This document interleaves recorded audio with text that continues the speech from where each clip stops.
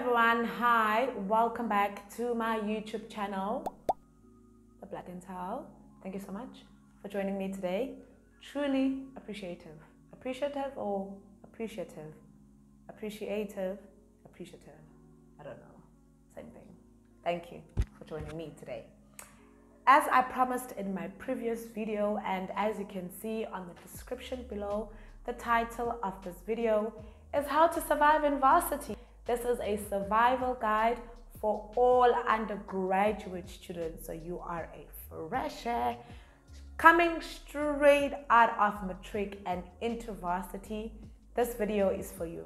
And of course, if you are a second-year student or even a third-year student, I believe that you will definitely benefit from the tips and points that I will share today. So definitely do stick around. Actually, go tell your friends to come and also watch this video, because all of you are going to benefit.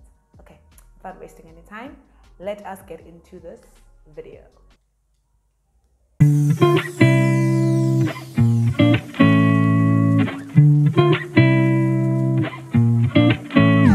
So, if you were in matric and unfortunately, due to many reasons, you did not make it, I would like to just spend a minute or two to encourage you. Please do not give up. It is not the end of the world, trust me. Just pick up yourself again and make something about it, okay? Please also know that you did not perform well because you are not bright. There are probably many things that you should transform or change. This may include changing your study methods. This may include focusing more on your school work and prioritizing your work and just spending more time on your studies. Trust me, the more you spend time on your studies, the more everything makes sense. So just put in the effort and try once again. I would like to advise you to rewrite. Now, there are two ways that you can rewrite your matric. Number one, you can rewrite in March and write the supplementary exams of the subjects that you didn't pass well. Let's say you are truly passionate about probably doing medicine. Let me just make an example about medicine. So let's say you really want to do medicine and your maths was not so great. However, your physics is high and your life sciences is high and everything else is well. Then please go back to your school and rewrite that maths. The applications of rewriting are currently opened. They opened on the 1st of October last year and they will be closing pretty soon on the 13th of February. I will be linking down in the description below some information to register in the Department of Education in order for you to rewrite your subs. If you did not perform overall, let's just say majority of your marks were not so good, I advise you to go back to school and do that matric again. Listen, it is just only 1 year that you will sacrifice to repeat that matric year, and trust me, it'll make a difference. As long as you apply some of the advices I've said before, like spending more time on your schoolwork, like having a designated time where you are not with your friends, you're not with your family, you are just focusing, asking extra help from your teachers, asking extra help from your peers, you know, who understand the work better than you. Sometimes it may happen that you are doing the wrong subjects, you know, you're not doing something that is for you and you don't understand the work. I know sometimes parents force you to do physics and maths, you know, those subjects that parents sometimes force us to do. But I would just like you to just restart and rewrite your matric, you know. Sometimes going to finishing schools, not that I'm not an advocate for that, but I would just rather you give yourself a second chance and just starting all over again on a clean new page and just rewrite all of your subjects. Trust me, it will do you good. But other than that, it's not the end of the world. Please do not do anything drastic. You can definitely still go back and write your matric. So please check in the description below of how you can rewrite your matric. Remember, the applications close on the 13th of February. Hurry, hurry, hurry, and go and register. First things first, I would like to congratulate you for passing matric. Well done. It is not an easy task. You have climbed a milestone, and please do not take this step of your life for granted. It is one of the most frustrating years of your life because, you have to prove yourself in a year that you deserve to be in a higher tertiary education space institution. I would like to share 6 tips that I believe will help you as you are transitioning from secondary education to tertiary education. So without wasting any time, number 1, integration. Integrate yourself with the university that you will be going to. Know the different systems placed within that university that you as a student should be using. Know where to find the different departments within the website. Know who to contact when you need help pertaining to that particular help. I would also encourage you to attend your orientation because this is where you will find all the information you need as a student, like how to register, how to do all sorts of things that you need to do and that you need to prepare yourself in order to attend your first lecture. I would also encourage you to follow your university in all of its social media platforms so that you are updated about what's happening in your varsity. You are part of that community, so you should be knowing what's happening within your varsity. Also follow your SRC pages because there are so many things and so much information as a first-time varsity student that you need, and most SRC pages, they really do a great job about updating the students.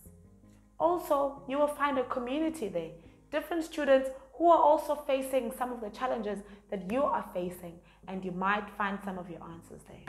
Number 2, attend all of your lectures. I know it is easy for you to underestimate this because schooling right now is online and you will be attending from the comfort of your bed. How awesome. In our time before COVID-19, all of my lecturers were at 7:45 and I had to be there. And trust me, if you miss one lecture, you are lost. And it's very hard to stay up to date in varsity because there is just so much content. As much as you are only doing 4 modules per semester, each module has so much information that it requires you to attend your classes. Also know that when you attend your classes, you can familiarize yourself with the teaching style of your lecturer. You can familiarize yourself with your lecturer and vice versa, and try to develop that relationship. That will help you to be able to approach your lecturer in case you need help or you don't understand anything. And trust me, each lecture is very important. Number 3, make use of your varsity student support system. Our varsities provide us with an endless list of services that we should be utilizing as students. You have counseling services where you can go speak to someone if you are having challenges. Right now in COVID-19, mental health illness has increased. So I definitely encourage you to find someone to talk to if you are going through challenges. When I was an undergrad, it actually took me 4 years to go speak to a counselor. I never believed in therapy and counseling because I'm not quite a person who talks about my issues. But I only attended my first counseling session when I was doing my honors. And I wished I had attended earlier because I found those counseling sessions really helping. Also, there are academic mentoring services. At UKZN, I am an academic mentor. our students in various aspects of varsity: how to cope with your studies, how to develop study methods, and we actually help them also to navigate through varsity. Please also attend those seminars and workshops that are advertised in your university website. Trust me, those will help you, and sometimes it may seem as if you're just wasting time in front of your screen. Trust me, you will learn 1 or 2 things that will definitely transform your first year experience in varsity. Also, there is a program called the UCDP. This program is found in all varsity. It means University Capacity Development Program. Within the UCDP, postgrads like myself are employed as tutors, as demonstrators, as supplementary information leaders. We work to tutor you with some of the content that you don't understand in class. We are also there in the labs, in the science labs, to help you learn to use the different scientific equipment. There's also something called writing place tutors, where we help you to write your essays and your scientific reports. Please utilize these services. Point number 4. Develop a strong and vigorous study method. You know, it took me 2 years to realize that my high school method is no longer working for me in varsity. I was actually quite in shock as to how I was performing, because I didn't understand. I was like, is it me who's not performing how I used to perform in high school? And I was just kind of struggling, you know, and I had to realize that no, man, my method is no longer working. I need to develop a new method. So I started researching different methods, and I finally found a good method that works for me. Number 5, develop an effective routine. This means your daily routine, your study routine, and your self-care routine. Your daily routine includes what time do you wake up, what time do you go to sleep. You know, those 2 times are very important because number 1, they impact the outcome of your day, and number 2, they also impact the outcome of your following day. If you sleep late, trust me, you will wake up late. And if you wake up late, your day will start late and you won't be able to finish everything that you need to do in a day. So try to sleep early and wake up early. This will give you enough time, number 1, to prepare your day and also to do the activities within your day. Your study routine. What time do you study? Do you study in the evening? Do you study during the day? And when you study in the evening, when? Do you only study in the evenings, during the weekends, or even during weekdays? That is very important in order to plan out your week and plan out your days. Trust me, it will help you. Your self-care routine. Self-care is very important. This may include spending more time in bed or sleeping in on a Saturday to rest. This includes jogging and exercising. This includes self-care, facial self-care, body care, hygiene, everything. That is very important because it will keep you fresh. Self-care, a very easy and cheap pick-me-up method in order to brighten up your mood and to make you happy. Number 6, last but not least, stay away from destiny killers. What do I mean by this? I mean that people who you know do not add any value in your life, number 1, who you know that you have a parasitic relationship with. The only relationships that you should be developing in varsity are mutualistic relationships. Friendships that you bring something to the table and your friend brings something to your table. You know, stay away from people who are going to divert you and change your destiny to be the worst thing ever. Stay away from people who are going to advise you on things that end up having a negative effect on you. With regards to friends, I believe that find yourself 1 or 2 friends, 1 or just 2 loyal people. Stay away from these squad vibes and all of that jazz. Trust me, it will not help you. It will just cause your future to divert. It will just bring so many problems than any good. But definitely find yourself 1 or just 2 friends that you have a mutualistic relationship with. And also you yourself, please don't be a destiny killer, you know, and advise people to do wrong things and change their degrees and do what you are doing, you know, just so that you have your Tommy in class.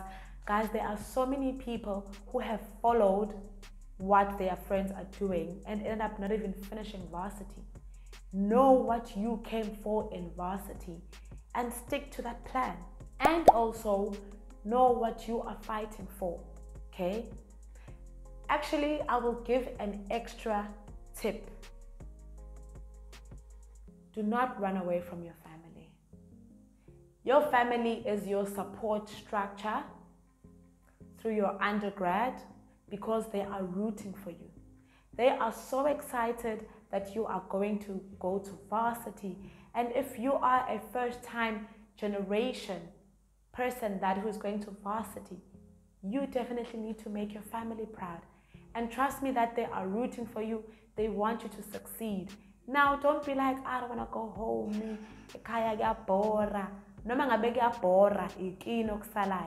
So please, don't run away from your family just because now you're in varsity. So, you know, you're rolling and all of that. Actually, 2 tips. Do not misuse your funding.